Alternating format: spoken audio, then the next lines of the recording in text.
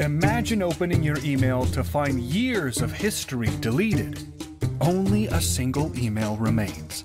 A ransomware request for $2 million. You think to yourself, how could this happen to me? You see, there's two types of companies. Those that have been hacked and those that will be hacked. The weight of responsibility comes crashing down on you. It's the sort of responsibility you feel when your family is craving a delicious pizza. You finally open the box only to find the most cringe-worthy topping that you mistakenly ordered. Join Pineapple on Pizza podcast as John and George, along with guest executives, discuss the most common and craziest cybersecurity risks, followed by actionable tips and strategies that can be implemented to protect your cyber risk pie. Pineapple on Pizza is hosted by Omnistruct.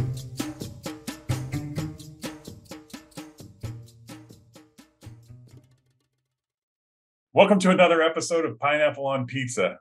Today's hosts are John and George, and we're happy to have our great guest here.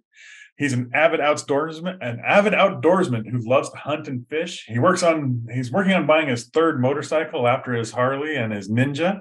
He has a weakness for Diet Coke, and he's the president and CEO of the American Southwest Credit Union. Welcome to Jay Williamson. Thank you. I appreciate the opportunity to be here. And it's great to have you. Yeah. So we're going to jump right in here. So if cyber risk was a pizza and the frameworks were a crust, what's the riskiest topping you've seen, and what topping would you equate that to? I think it's the broad totality of all the risk out there. When you look at having ransomware, stuffing credentials, unpatched systems, social engineering, phishing attacks, it's such a broad topic, and there's so many out there that I'd equate it to a supreme pizza. I mean, who's putting onions and green peppers or pineapple on a pizza? Just bull. It kind of goes along with anything else, right? I mean, I've seen like avocado and artichokes, and yeah, there's certain things that maybe just shouldn't be there, but that's okay. So, in regards to your role as president and CEO, what keeps you up at night? What problems do you see in the industry? I think a lot of it is the cybersecurity side of it, because that's not necessarily my strength and where I come from. And I think that's what I'll find in a lot of businesses that I deal with and a lot of other CEOs. That's not our strength. We really know what we do on a day-to-day basis, and we're experts. But I also know that what I don't know can take me down. And it's the cybersecurity side of it keeps me up at night, because that's the one thing I can't control. I know all the other risks. I know how to avert them, to compensate for them. But I really have to trust in people around me for the cybersecurity side of it, because it's the one area of my organization and my business that I'm not an expert in. I think a lot of people would find that same thing. The technology can get very deep and broad at the same time. Anybody that has looked at the industry, trying to understand it, I mean, security and then cyber risk and everything else, it gets pretty deep down in there. So I definitely can understand that being a hole. I think it's a hole for a lot of the customers that we see, or a lot of the businesses that we've been in. As far as your business, I mean, being in credit unions and banking around like you have, I mean, you've got a lot of regulatory requirements. I mean, what are your biggest challenges when you're dealing with those regulatory requirements? We do have a lot of them, and the ones that are most in the news today, of course, everybody's familiar with the bank failures that are going on. And I get those questions a lot, especially when it relates to what's the difference between a credit union and a bank? Why did they fail? Why am I different? We're really apples and oranges from the credit union side and what those banks that particularly failed are. And that comes the risk deference side of it. They weren't managing their assets and their liabilities to their balance sheet. And I think it doesn't matter what businesses you're in, you have to understand where your risks are, and match up, especially your cash flow, with what your balance sheet looks like. So we've spent a lot of time in that. The last 9 months, my board and myself have spent an extraordinary amount of time talking about what our balance sheet looks like, what our liquidity looks like, and how we're going to manage to those. For instance, have done everything on our investment side very short. We don't do that. We don't look at our investments as a way to make money. We look at it as a way to manage our liquidity so that we're always safe and sound. We don't have almost all of our portfolio in our liability section there is 3 years and less. And Silicon Valley Bank had 30 years and more. And there's a huge difference between 1, 2, and 3 years and 30 years. So they just didn't have the liquidity when they needed it. And we're not that way. Almost all of ours are set so that we know exactly when our cash flow is going to come in and how it's going to come in, so that we don't take on that risk. We take enough risk on our loan portfolio. That's where almost all banks have typically failed, is having too much risk in their loan portfolio. So we know that's where the majority of our risk is. So we try to make sure that we don't have risk in our liability and our investment side of it. So that's just a short 5 seconds of why we're different. Yeah. So, I mean, and it sounds, one of the things that we do is we talk about risk transference. And when we talk about that, what we're talking about is we talk about it from a cybersecurity standpoint, but in your case, it sounds like it's much more from a liquidity standpoint that is more important. And that's why some of the banks are failing. And so there are regulatory requirements, though, that have liquidity events, right? And a certain amount that are required. And I believe that's why the banks were shut down. Is that correct? That's exactly right. And that's what I was trying to get to, is those banks didn't manage that liquidity risk the way they should. And there are set rules out there. For the credit union side, it's called our NEV, or net economic value. What is the value of our organization in any given moment? A lot of what comes into play is what you've heard in the news, is the unrealized losses in those investment portfolios. Every bank, every credit union out there has some amount if they've done any investing at all. But what the regulators look at is how well you're managing in that, and how short that risk is, and how well you've managed it. And that's the big regulation right now. And that's why they did get shut down, is they didn't manage that well at all. Well, Jay, I mean, definitely based on your background, you've definitely managed that very well. I mean, you worked for a few banks. It looks like a couple acquisitions in your past there, so you're pretty much an expert at doing those things. What would you call the secret of your success in that? Is it just being a little bit more conservative? Is it being, is it transferring that risk? Is it what makes you that successful? I think a lot of it is that my philosophy is different than a lot of other philosophies. I feel like that what I do in my organization plays a huge role in our members' lives. We're here for the financial success of our members and our communities. So there's nothing that I'm going to do to risk that position and opportunity to make a dollar. I mean, a lot of banks are driven by bottom line. We're going to maximize all of our earnings. They have shareholders and call reports every quarter of how much money they can make. So they're going to take risks that I'm not going to. That's not what I'm driven. My mission and my goal of my organization is not to maximize income. It's to maximize opportunity for our organization, for our community, and for our people. So we don't take a lot of risks that we don't have to. We are a little bit more conservative. And I'll say what a lot of those big banks did that you see fail is they forgot about blocking and tackling. We do the right things for the right reasons every day. And we want to do the small things. My father always told me that if you take care of your pennies, your dollars will take care of themselves. And it's not just financial advice. It's pretty much in business and every aspect of your life. If you'll manage the small things, the big things will usually take care of themselves. And that's really my philosophy on running an organization and why we've had success. We've just done the little things well, day in and day out. One thing that I think that any CEO knows that making sure that there are measurable objectives and goals is critical to success, and so that attributed to the small things. And there's also a visionary component as well on where are we going and why are we going in that direction. And with all these, what are now just a flood of laws that are coming down for doing what essentially is banking online and doing business that deal with the rights and the privacy of individuals, rather than concerning so much about really whether or not you get hacked. I think lawmakers think that everyone is probably going to get hacked at some point, no matter what you invest in. And so did you do your homework, and are you managing that risk properly, is what a lot of these, what they call omnibus privacy laws, talk about. In your situation, what do you think the right thing is to do now that we have 6 states that now have these laws? And so if you have somebody that's part of your bank and they move to that state and you still have their data, what does that mean for the bank, right? So, and this is a discussion I've had with many credit unions over the years. And I get maybe the same answer quite often, which is, well, what applies to us is what we'll consider, right? And so that becomes what essentially is another risk to add to the pile.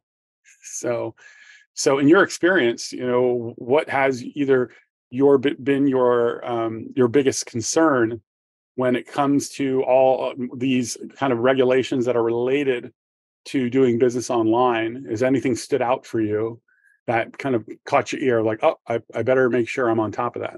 I don't know whether this is really true or whether it's just what I hear, but there's so many people that talk about and get so upset. All these regulations are changing, and they want to fight and argue or whatever. That's never been my approach. If that's the regulations and that's what we have to do, that's just what we're going to do. I don't give it a second thought. Here's our problem. Here, let me find a solution and we'll get it in place.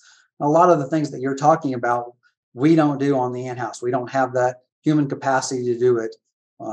I try to make sure I go back to the blocking and tackling. I make sure I have the absolute best people that I can to take care of our day-to-day things, the things that are going to impact most of our members on a day-to-day basis. And then we really do rely on a lot of outside sources and try to bring in the best experts that we can outside, so that because they are focused on those things, they are the expert more than what I'm going to be able to employ in-house. So I really try to make sure that our membership and our organization has the best of both worlds. And we do that by finding places where we can outsource and bring in the best talent and not worry necessarily about it being ours. But that is a risk because there's so much there that, once again, that's something I can't control. I can control so much, but I can't control that part of it. And it keeps me up at night, but I just don't know if there's a better solution. Yeah. Get helpers is the common answer. In many businesses, not just in banking, but anywhere where there's complex regulatory issues. So banking, finance are the two biggest. Like in healthcare, it was HIPAA for a number of years. So health portability or electronic medical record issues, right? I think you're on the right track. Reach out to the helpers, and you'd be surprised what you can learn from the experts that deal with this every day, especially in legal, because there's just so many attorneys out there, but not many that focus on what essentially is the tech, right? The cybersecurity and the tech. So, generally speaking, that's where, when it comes to regulations and laws, that's the first place that most organizations tend to turn, is outside helpers. So, we have to. They're our partners. We're not going to be successful if we don't have some great partners out there, and we're very lucky. We have. Here in Sierra Vista, we have one of the campuses of University of Arizona, and it happens to be their cybersecurity because of where we're located. We also have Fort Huachuca just outside of our city limits, which is very much a high-tech industry and national security. So we have a lot of experts right here locally that most people don't have. So I actually think we have one of the best cybersecurity programs out there just because we have some of those people local and access to them on a daily basis. When I think about our primary question, right? If cyber risk was a pizza, or if risk in general was a pizza, it almost kind of feels like the regulations are a lot of the time, hey, we're going to come in and we want you to turn your pizza into calzone. We don't want anybody able to see inside of what you're doing. Right? Yes. So that came to me when you said the whole pizza, and I was like, yes. And what regulations are asking people to do is, it's not a pizza anymore. It's a calzone. Close it up, block it off. And perhaps I've answered my own question on if cyber risk were a pizza, would I turn it into a calzone? I hadn't thought of that, but I think you're exactly right. That's exactly what our regulators don't want us to take any risk at all. I mean, they want it locked down to the point where we would never be able to do business. If we really did everything they wanted, we wouldn't be in business anymore. Yeah, true. And I don't know about you, but anytime we go to a pizza place, very few people order calzones. And I love those as a kid. I haven't had one in years, but they were one of my favorites. maybe that will change with the regulations. Everyone will be eating calzones instead of pizzas. And then, what are we going to do about our podcast, John? I guess we'll have to go to like empanadas then, George. I mean, since Jay and I are so close to the border here, I mean, empanadas would be the next best thing. So, Jay, what excites you about the future? I mean, is there, obviously these banks and everything else are having their issues, and regulators are coming in, and we seem to go around about this every so often with the banking industry, but there's got to be something that excites you about what's happening and what you see about the future, both from a cyber standpoint and just from a banking standpoint. I think from a banking standpoint and any business standpoint, I'm excited about opportunity. I knew whenever COVID came along that there were going to be organizations that failed and there were going to be organizations that thrived. And it was just about finding that opportunity. And I can tell you that the organization that I was with at that point in time, we found a niche that we could fill, and we grew like crazy and did some of the best we'd ever done. And whenever I came here, we looked, and that was the first thing I did when I got here. Are we maximizing our opportunities? And we found places to do that. And I think what you're seeing, the consolidation in the industry and all the bank failures, people being concerned for the first time about some of their money and some issues, we are in a very good position to help those.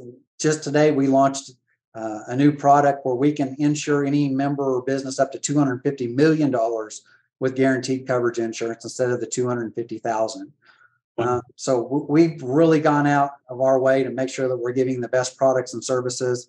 And I know that we put ourselves at the forefront to be successful for a very long time.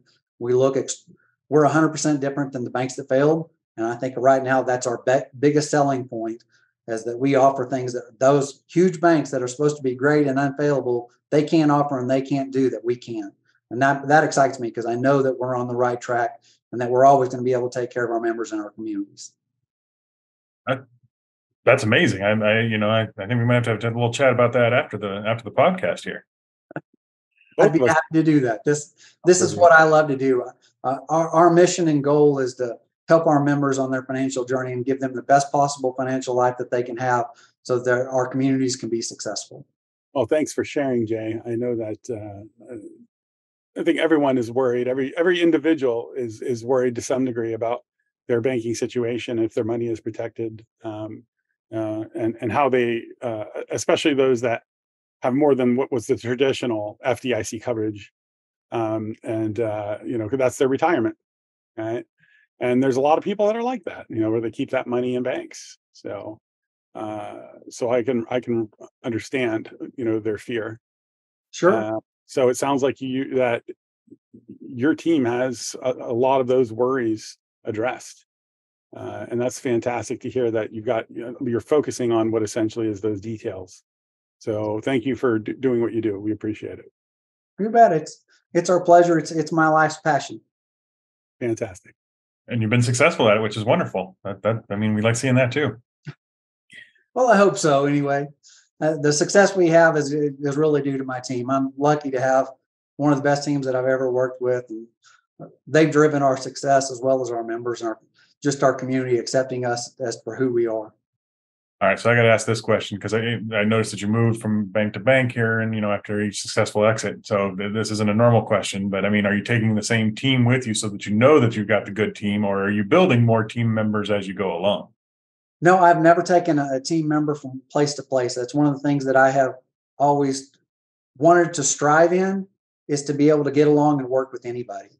And there's truly both two sides of that coin. I understand why a lot of CEOs bring along other people, because you do have that immediate bond. Everybody's on the same page, pulling the same direction. You know who has what strengths and has what weaknesses.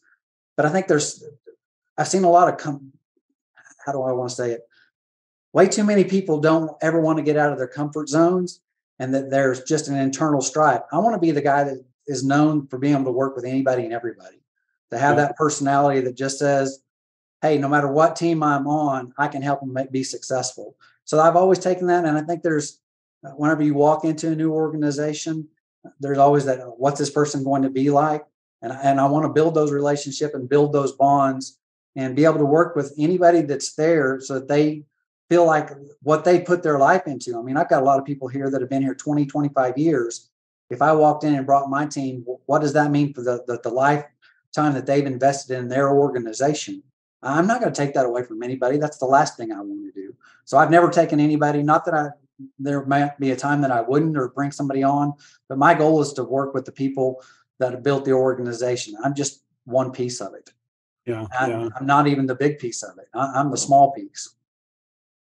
I think a lot of CEOs that do bring team members with them. Sometimes that creates culture shock within the footprint of the organization. So you come in with a vision, and then in come these leaders that might be altering the culture. It's in many cases, I think it's best to make sure that the culture footprint match that exists within the organization. It's a stronger team if you can improve on that, right? So if you need to make the shift on the mindset of how the organization and what the goals and what you're doing in the trenches as far as footprint, that if that's your superpower, you're one of the rare ones that are out there in banking. So that's I think it's a fantastic approach. What do you think is the biggest struggle when you land in a new place? That those first 30 days that you're watching or you're learning, what's the hardest thing to figure out, do you think? I guess I've been very, very blessed. I have the way I have approached every time that I've came into a new organization is I have went and sat down and had a conversation with every single person within the organization. I'll have about a list of 20 different questions so that I get to know them. I get to know what they think the problems are. And most of the time, once you start listening, they'll tell you what the problems are. They'll tell you what they're doing best, and they'll tell you what needs to be fixed. And if you just listen to people, it makes my job as a leader very, very easy. They've already told me what we do really, really well, so I don't change those things. They'll tell me what they really hate and what's wrong. So I just fix what they've already said was wrong, and they wanted to fix anyway and just couldn't. So they're now nothing changed that they didn't want to see changed, and we're doing what we've always done well, and we fixed the things that were broken and that they wanted to change and just couldn't. So they're really, really excited. The old adage of you can lead a horse, but you can't make it drink. If you take a thirsty horse to water, you don't have to make it do anything or drink on its own. Lead people where they want to go, and don't change the things don't fix the problems that are not problems. Just fix the things that everybody already recognizes. And it was maybe the unspoken rule or the worst kept secret. Just fix that and you'll do very, very well. That's been my approach and how I've done it. So it's been fairly easy because I just listened to what they already told me. So Jay, how did you get all this experience? Did you read books? Did you go to events? How'd you become so successful at this? All of the above. So I always knew I wanted to be a CEO from a very young age. My dad was a serial entrepreneur, and he gave me a lot of experience. He basically turned the family farm over to me when I was 16, and I screwed that up every which way but possible. I should have been fired from our family business 10 or 15 times, but I remember all the things that he told me. For instance, there was one time that he told me to go get all the 600-pound calves and ship them off to market. I was there by myself doing all of it. It was hot. I let one 315-pound calf get in the trailer, and it just wasn't, I didn't think it was worth my time to unload all that trailer, to get the calf back out. I just left it in there, got the rest of the steers and took it off. Picked up the sales sheet, and Dad's calves had brought 85 cents a pound. Mine brought $1.15. And I went walking into his office so proud of myself for getting $1.15 a pound when he got 85. And then he pulled out the calculator and multiplied 600 times 85 and $1.15 times 335. And he said, who got more for their calf and their calves, who made more money, and what were we going to have to put inputs to that calf for the rest of that summer? Zero. So you just lost $215. It was worth unloading the trailer. I pay you $4 an hour. I remember lots and lots of mistakes that I made like that, of taking care of the details. But him giving me that opportunity at 16 and letting me screw up royally has really helped. And along the process, I knew I wasn't ever going to have the CEO experience until you have the CEO experience. So I've done everything I can to learn about leadership. I go to a global leadership summit. I'm their biggest proponent, and I don't get a thing for that, but it's by far the best leadership education you can get for $200. And I take mine and my whole team every year because it's so much value. Craig Rochelle says, when leaders get better, everybody gets better. And that's the most true statement I've ever heard. If your leadership can grow and you can grow as a leader, your organization has unlimited potential. And I believe that with all the bottom of my heart. Great. Are there any books that you would recommend for our listeners?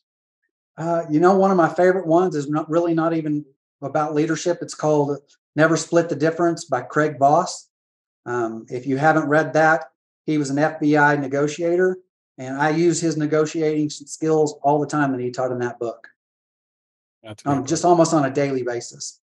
I think both George and I have read that one as well already. But definitely a good reminder. So moving more to you personally. So so you talk about living on the farm. Where'd you get your education? How does somebody become Jay? I mean, you're obviously reading the books, going to these events and growing, but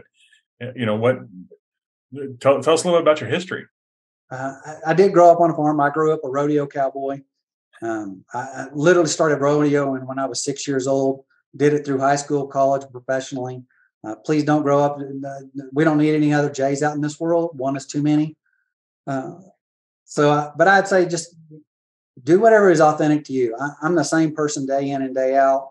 At least I try to be. I don't pretend to be anything special. All I can pretend to be is somebody that cares about community, cares about people, and is willing to learn on a daily basis. So where did you go to school, and what did you study?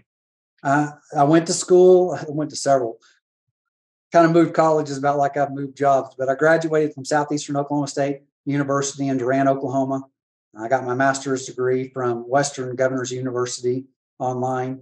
Then I've also graduated from SMU, the Southwestern Graduate School of Banking. So, education is very, very important to me. It has been to my family. So every chance I get to further education, it's brought a lot of value, because especially even now, I just finished my master's degree last year after almost 30 years in business.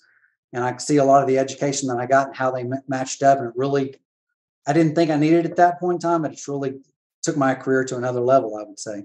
I understand you have one granddaughter, and I'm assuming you've got some kids along the way there, and a family. So tell us a little bit about that. I have two wonderful kids. I have a 32-year-old daughter and a 2-year-old granddaughter, and I have a 16-year-old son. Both of my kids are adopted. We adopted my son. My daughter adopted us, and I came to live with both of us together about the exact same time. But I couldn't be more proud of either one of them, especially my daughter. She's my hero. She was literally on the streets when she came to us, and now she's a mom and a successful businesswoman. She's my hero. She could have been any of those statistics that you see on a daily basis of kids gone wrong, and she just never allowed that to happen to herself. And she is my hero, one of them for sure.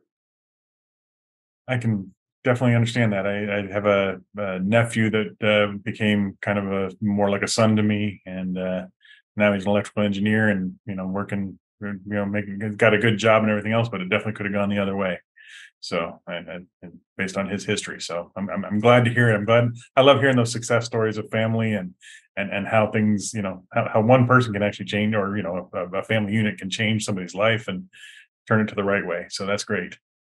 Now, she was supposed to live with us for 2 months, and I told her the day she came in that I have no idea how to raise a teenager other than to treat you like you're my daughter. And she decided we were mom and dad, and it's been that way for 15 years now. So she's definitely couldn't be any more my daughter than if I'd raised her her entire life. So what else drives you? What are your passions? What do you like to do outside of work? I love to hunt and fish. I love to do anything outside. And I say hunt and fish. My dad used to say I was a professional hunter and only worked part-time just to get by. But now I love what I do. People talk about work-life balance. My work, I love to work. This is what I do. This is my passion, because I feel like this, I'm not going to cure cancer. I'm not going to do anything like that. But if I can change 75 lives, I'm a CEO because I can change 75 lives. The people that count on me to make the right decisions on a daily basis, and I can put them in a position to succeed and have the best work-life balance that they can have, and they can be successful. If they're successful at work, they're successful at home. They're successful at home. They're successful at work. They're better moms, better dads, better husbands, better wives. That's how, and if you can change that part of the community, then you can change the entire community. And that's how we can change the country.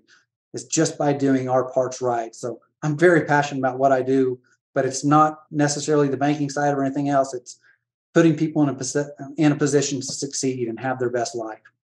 Oh, yeah. So true. And it takes a village, of to do what you need to do, right? And whether it's the village of your entity or your community. As one of my grandfathers used to say, let's go pick up a shovel. Let's go pick up the shovel, right? Get it done. We're all good workers.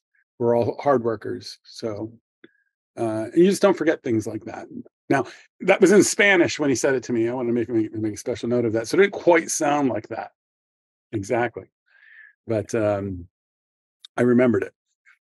Well, and I also noticed that you had quite a few awards for best places to work or best workplaces, on your profile, and so that's great to see. We actually just got one of the Inc. Best places to work for Omnistruct. So we're very similar when it comes to our employees and trying to make those changes in our employees' lives as well. So we appreciate that.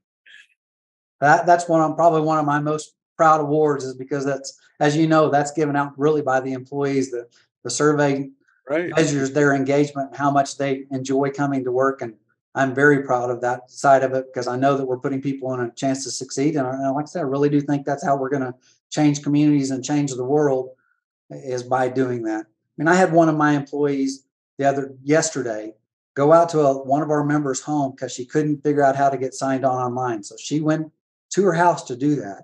Now, we don't do that all the time, but I mean, I didn't ask my employee to do that. She took it upon herself because she wanted our member to have the best experience possible. Thrills me when I hear stories like that. We have a self-funded program called Random Act of Kindness. People have donated in our organization. They just donate so that anybody within our organization, whether they donated or not, can do something kind. If they see somebody in need, whether that's a coat or just buy a coffee for the person behind them. But I'm thrilled to be a part of an organization that does things like that and puts other people first, and brings light into a dark community. I think that's what we lack more and more all the time, is people being kind. And that's what I hope our organization is known for, is being kind.